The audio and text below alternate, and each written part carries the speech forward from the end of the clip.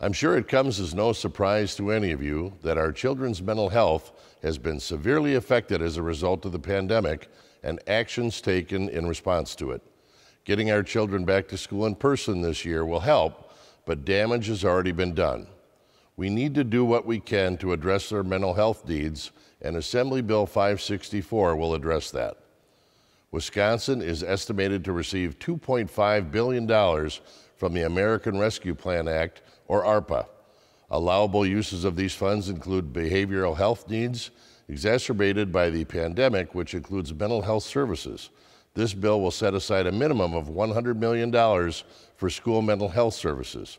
We know there is a need here, and we also know that the mental health needs will be ongoing for years to come.